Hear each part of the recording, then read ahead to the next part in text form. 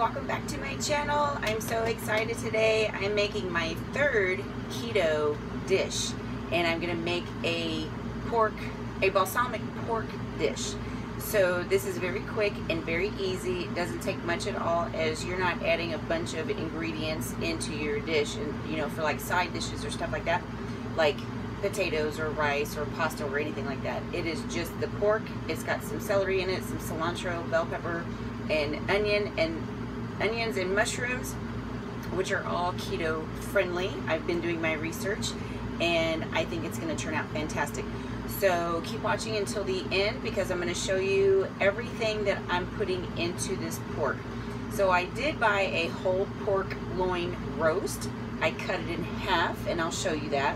I've got some of my pork cooking here already. I just cut it into thin, long strips, and I'm going to be adding my seasonings to that, and that's pretty much about it. It's another one of my one-pot dishes, but this is a keto recipe specifically for keto dieters.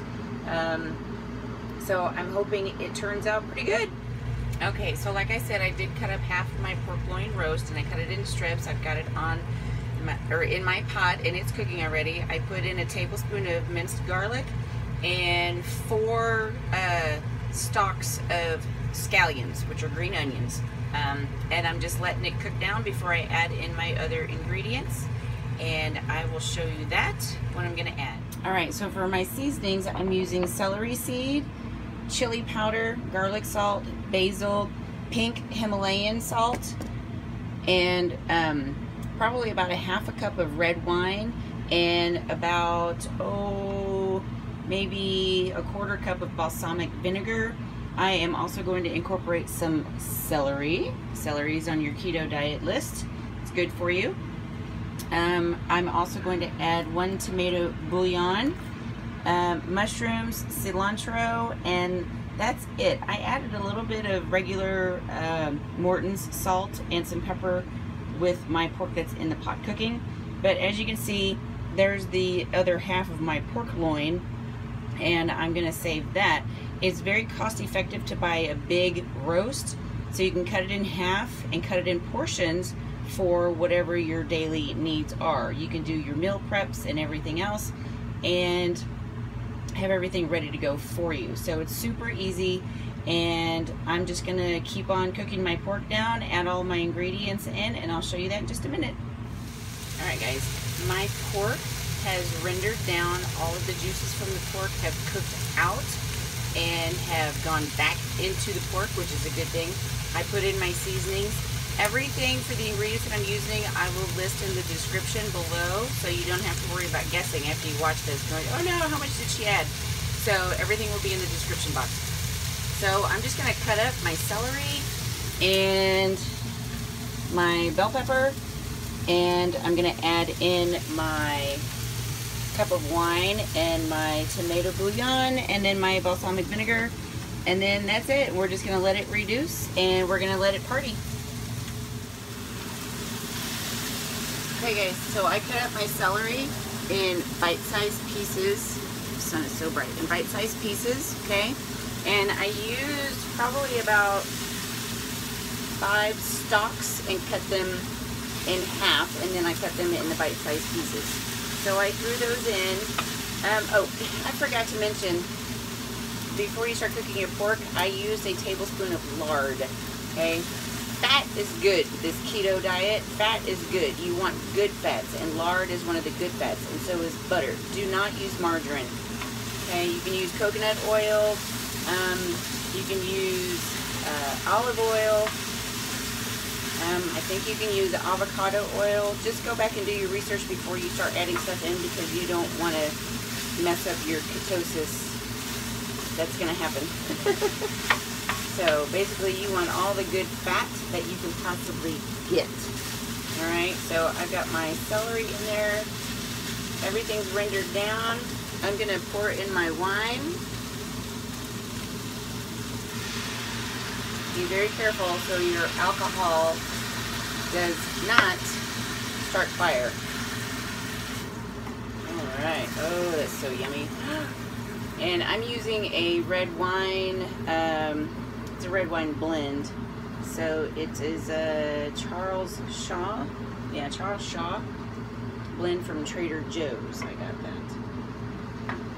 So we are going to let the wine, the alcohol of the wine cook out. You don't want that bitter taste in your mouth. So we're going to let that cook out. And then we're going to add our balsamic. Okay, I just have regular balsamic.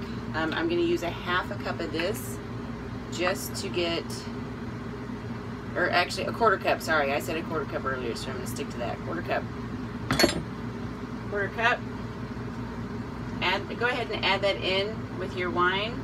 That way all of it reduces, because the balsamic is going to get kind of syrupy and really, really delicious and sweet, and it'll cut out some of that bitterness too from the wine, and also the bitterness from the balsamic vinegar, because balsamic vinegar is bitter and tart, but at the same time when you cook it down it becomes really sweet.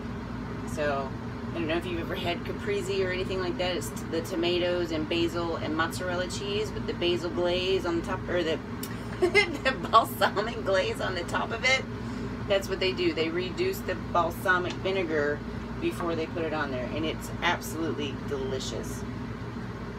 Alright, so I am done with that step.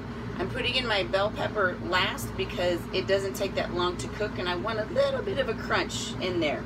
The celery is going to have texture, crunch to it too, but it's going to be a little bit softer in texture as far as that's concerned. But for everything else, I'm just going to cover my pot, let it do its thing, let it sit there and party and dance in the pot and everything, let all those flavors marry together, and we'll have a nice unity. Look at how delicious that looks. It smells divine in here, y'all. So you have to try this recipe. I made up all the ingredients for seasonings and stuff like that, because that's just what I do. I use my imagination. I know my flavor profiles, and all of the seasonings that I use pair very well together. So don't underestimate me. I promise you it's gonna be fantastic. Yummy, yummy, yummy. I can't wait for this to get in my stomach. The pork is rendering down nicely. The balsamic and wine have reduced, and the alcohol is cut out. And this has been simmering on a low, medium-low heat for about, oh, I want to say 10 to 15 minutes. When you cut the pork into small strips like this, it doesn't take long for it to cook, but you just want to make sure that you put it on a low heat so it doesn't burn, because it'll get tough, and you don't want that. So you just want to put it on low to medium low, and make sure that you still have a little bit of liquid down there at the bottom. That way it infuses with the meat itself. But right now, what I'm going to do is I'm going to add in my whole bell pepper that I cut up in slices. Okay, here's the fun part, y'all. This is part of the keto diet, and if you've never seen how people cook keto, I was completely in awe and kind of like, oh my god, are you serious? Yeah, this is what's gonna happen right now. This is happening right now. That is 5 tablespoons of unsalted butter. 5 tablespoons. 1, 2, 3, 4, 5. Yep. Look at that. Yeah. So I am just going to put my lid back on and let that cook down. Let that butter melt and get that fatty goodness into the pork. And that's it. We're done. Okay, guys. It is taste time. Look at that deliciousness. And of course, I've got my my spicy chili paste there. I've only got half of an egg because I had 2 eggs this morning, and because I have an egg allergy, I didn't want to overdo it. So my stomach gets really upset. I get hives and I itch everywhere. So anyways, we are going to taste this delicious pork, balsamic keto pork.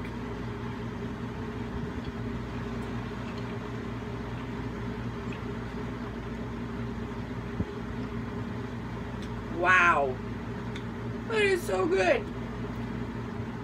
Oh my goodness. And you know what you could actually do too is you can blend up some veggies like celery, maybe some broccoli. Put it in the pot to make like a thick gravy. That would be awesome. You can add a little bit of almond milk, unsweetened almond milk. That would probably be really good too. You get the nice crunch of the bell pepper. It's not overcooked. Let's see how the celery is. Good crunch there too. Not overcooked. This pork is amazing. It's really, really good, guys. I'm very happy with this. And I am not missing rice or potatoes or pasta. I thought that I would, but this is very filling, especially with all the butter, all the butter and the lard that I started out with. It's very, very good. And then plus you have an egg, so you can eat the whole egg if you want, or you could even make like over easy eggs or over medium eggs and put it on top of your pork and cut open the yolk and just let it spread all over. That would be a good gravy. That's instant gravy right there. Instant gravy goodness. So,